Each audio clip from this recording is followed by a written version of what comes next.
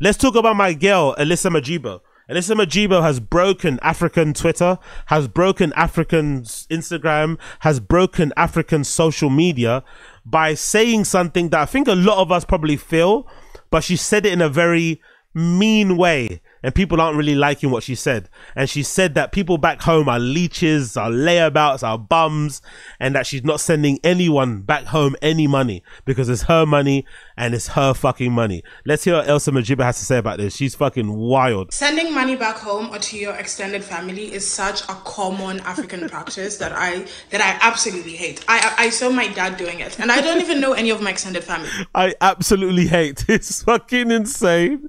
But big up her, big up her. I saw him doing it with his brothers, with his sisters, with his grandparents, parents, like everyone in the family. As long as you have a job, they expect you to share that money accordingly. And I find it kind of insane though how she doesn't know any of her dad's siblings. That's a bit weird, isn't it? Is she doing that on purpose? You think she's like purposely not trying to know them so that they don't ask her for money?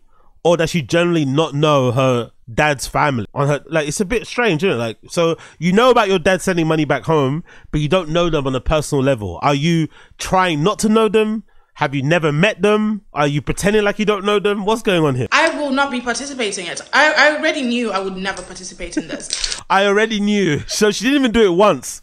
She just saw it and said, nah, not doing that. Keeping my money. Like, how do you come and tell me, oh, my kids are starving? Yeah, they're starving because you're fucking lazy. Get off your ass, get a job, and feed your kids. Jesus Christ, bruh. That is so callous and so mean, unnecessary. Yes, there are some people. I think I would have agreed with her in the past. I think when I was younger, living at home, I think I would have agreed with her, because I think when you're younger, living at home and your parents are sending money back to Africa all the time to siblings who you know are clearly scamming your parents and shit, you sometimes can have... You can sometimes build a sense of contempt for your parents because you feel like they're getting their wool pulled over their eyes. But when you grow older, when you mature, you realize your parents know they're getting the wool pulled over their eyes. But that's what you do for family. You know, like you just go above and beyond for your family, sometimes to your own detriment. It's kind of one of the curses of family. They can sometimes get away with shit regular people will never get away with it with you, you know? I think that's the main thing. And I also think, as like a weird sort of like side, there's a part of me that thinks as well, similar to like relationships and stuff and having best friends, I think you need people in your life that can do that shit to you like that can maybe take advantage of you, so that it teaches you how to like say no to people that aren't that close to you. You get what I mean? Having the ability to sort of like endure and put up with somebody who's clearly trying to pull the wool over your eyes, who's clearly feigning distress and feigning helplessness because they're just too lazy or don't want to figure out their own way. I think that's a good practice to practice, like just helping people like that out, even if you know they are trying to scam you. There's nothing wrong with that. And I also think if you're lucky enough to figure something out in life, especially with Elsa, from what I remember about her, she's mostly like a comedian, maybe does skits, just a general social media type of person, which is not really something that you can ever plan for or go to school for. It's almost a career that you get by luck. Yes, you put out a lot of content, but you know, you can't really guarantee your success to become a social media influencer full time. It's almost like the audience or the viewers have to choose you. The stars have to align. So if you're that lucky to make that sort of a career, it's almost like a obligation for you to help people. Now that you're lucky enough to make this career that most people will never be able to make, where you can kind of post one square on your feed and get paid thousands or hundreds of money, wherever it may be, it's yours, of course. But with that kind of ability to do that, I think it comes with a certain level of responsibility, especially if you're an African person, to maybe give back. And I feel that sometimes that lack of like care and like whatever love is probably the reason why we're at where we are, you know, as a community of people, right? The lot of friction and the infighting and the violence, all this sort of malarkey maybe comes from this like me and my own shit type of thing. We're not very, you know what I mean? Like there's not a lot of sharing and giving and stuff. It's all like individual, my family, my friends, my dish, just solo thing, not a lot of giving. And I feel like in that position, you kind of have to do it. Now, obviously do it to a limit, maybe to, you know, there's always scenarios where maybe you can maybe say no and shit. But I think overall, being open to give people things and share, I think is a good trait to have. I really do think it's a good trait to have. I don't think closing your fist all the time and demanding people do this and that for you to give is really the right way to go about things. And also there's this one like extended family member of ours, and she used to ask my dad for money, and she texted me and she asks me for money. You've been asking my dad for money since before I was born. I was raised, I grew up. Now you're asking me for money. You lazy son of a bitch. I'm not. It's mad that you think that, isn't it? I always wondered why people who make it think that just because they made it, everyone else can make it too. I've also wondered people that make it, why they think everyone also wants to make it too. Maybe in life, the reason why certain people, or only a small percentage of us, can make it is because you're meant to also then help the people who can't. That's kind of your role in life. You've kind of been able to make it. You've been blessed. You've been ordained. You've been given that fucking touch. Now you're making it. Your kind of role is also to kind of now give to others, you know? And if you don't do that, then what's the point? Like, you might as well just go work a regular job. You kind of been given this really amazing lifestyle, this amazing career trajectory, or this amazing career path that you can then now use whatever you have to help loads of people, because you're getting an abundance of things coming to you. And I feel like if it was me, there's a limit to how much stuff you can buy, a limit to how many experiences you can have. You're only one person. But having the ability to help people genuinely with the money that you get from these sort of things, especially when you're African, is really, really cool. Honestly, it's really cool. Like, I don't know, setting up fucking, I don't know, studios in your home country, setting up fucking, you know, academies to teach people how to maybe get started as being an influencer or a social media person, whatever it may be. All these things were really fucking cool, instead of like stunting on and shitting on people back home because they weren't fortunate enough to make it the way you made it. Because sometimes, I remember back in the day, I used to think a little bit like this. I used to think, oh, why aren't you helping yourself? But sometimes people just don't know how to. Maybe there's also the scenario where in some countries in Africa, maybe there's just not the jobs that you think they have. Maybe it's not through lack of effort. Maybe these people are trying to get on their own feet.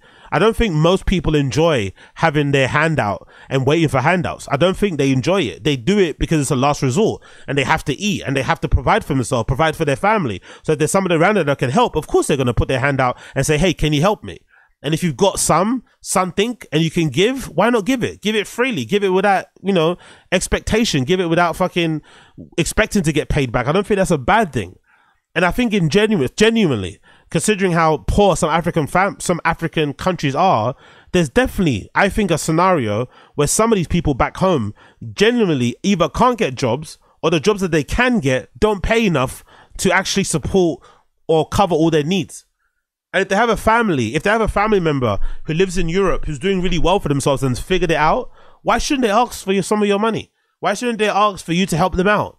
Why wouldn't they do that? Wouldn't you want someone to do that for you if you're in that same position? I don't know. It almost feels like that kind of pull yourself up by your bootstrap thing. And I've always wondered, like, I've always wanted to ask somebody, like, why is it when people make it, they almost, it's not as if they become humble. Like, I would imagine, like, if you made it in a very highly contested, highly competitive, cutthroat niche or sector, and you were one of the ones to make it, and it's like really hard to make it, whatever field, I don't know, something can't come to mind. I would imagine that it would make you humble, or it would make you appreciative that you did make it. And it would then make you way more open and giving to people because you knew how hard it was for you. So if you can ease somebody else's pain, if you can help them along the way, you're just going to do it because you know how hard it was for you. But if anything, it has the opposite effect, it feels like. It feels like when people, especially influencers or social media people, make it, they become super resentful of people that don't make it. Like, it's almost like they're judging you. Like, oh, I did it. It's the internet. It's easy. Why can't you just do it for yourself? It's like, bro, it's not really isn't that easy. It's not, you know, if it was that easy, everyone would be doing it. You did it. You were quote unquote lucky to do it. Yes, your hard work and your effort kind of paved the way, but you did it, fair enough. But now you've did it. Like, you can kind of help some of us. Maybe leave the door slightly ajar. Maybe put us in touch with certain people. Maybe, you know, fund a few things here and there. That's kind of cool. But for some reason, someone like her, like, she seems to be really angry. It almost seems to like piss her off. Then now she's in the position where she's made it and she's shining. She's covering herself in loads of fucking moisturizer and looking like a literal statue, right? Because of course, it part of like, you know, doing well is living and looking and feeling good. So she's sharing pictures of herself online with these amazing outfits, having fun, traveling the world, having a good time. And people think, oh, you're doing well. Maybe you're with your wellness, you can maybe help me out. And then she gets pissed off when they fucking reach out. She gets annoyed. Like, don't you dare recognize that I'm doing well and then ask me to help you. Don't you dare. Just double tap. Just double tap and keep it moving. It's like, what? So weird. Yeah, big up 730. She's flexing on poor Africans watching how much product she's using. Exactly. And you know what's funny as well? She's flexing on poor Africans who are most likely playing a part in making the product that she's making. And they're probably making the product she's making for fucking slave labor fucking rates. That's the irony of it. Big up Fashion Roadman. Wagwan, my guy. Not being wealthy doesn't make someone lazy. It's just such a brain dead take. Exactly. Our poor farm workers in Africa countries lazy, toiling away in the sourcing sun. Exactly. In the scorching sun. Exactly.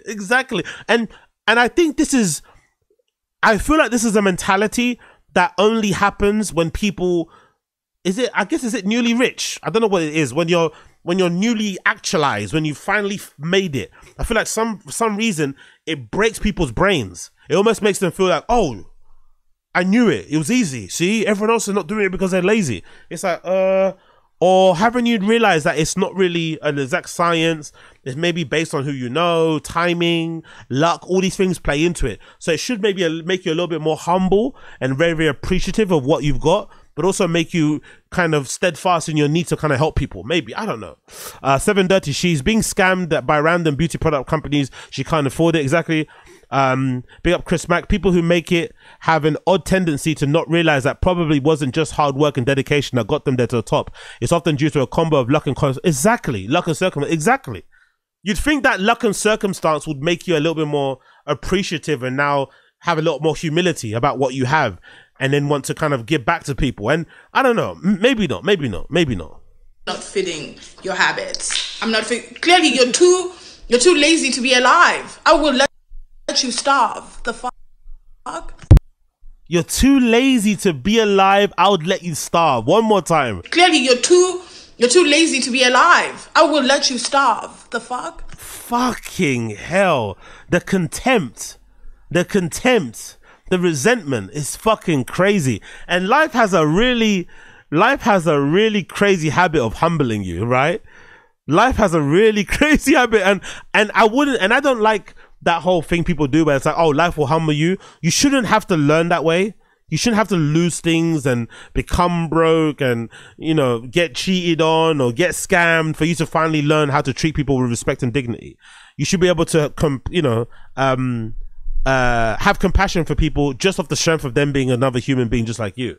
But I feel like this level of contempt is just a bit unnecessary, just a bit too much, especially for people who live in places where legitimately their circumstances, their surroundings dictate what level of success they have or don't have. We live in Western Europe. Most of us live in, in